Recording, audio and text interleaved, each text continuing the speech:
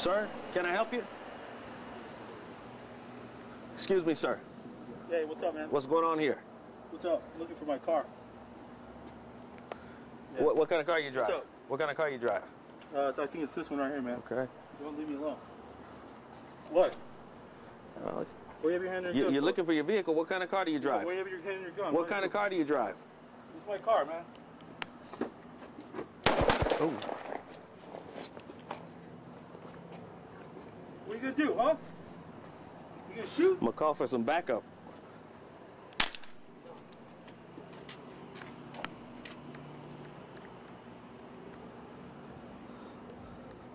Put your hands up. Put them up.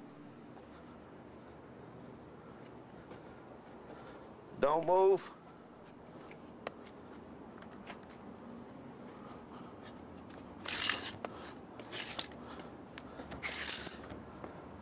All right, next scenario. Yeah. All right, you can host it. All right, so. Well, I shot him without telling him to put his hands up or anything, but that's a natural, you know. Everything was Yeah. fluid, right? Yeah. It was going up, so. Yeah. Tell me what you saw right away as soon as you came around the corner. Well, when I came around the corner, he started shooting, so, you know, he probably would have, you know, popped me a couple good times, sure. Okay, so at the beginning, you had your hand on your gun, you're talking to him because he's telling you something about he's looking for his car, looking for his car, you know. But it's weird, he's looking for his car, but he's looking inside a bunch of different vehicles. That's correct. So, you know, that rose your suspicion.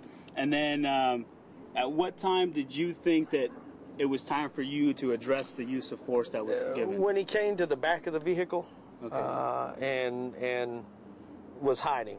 You know, I could sense something was wrong. Okay. Clearly what happened next, he drew the firearm and fired a couple shots, came back behind the vehicle. And what I tried to do, I don't know how much cover I have, but what I tried to do was hit him in his arm. I hope that's where I hit him. That's what I was aiming for, was to try to wound him in the arm, the side area, and disable him so I could get a hold of the situation.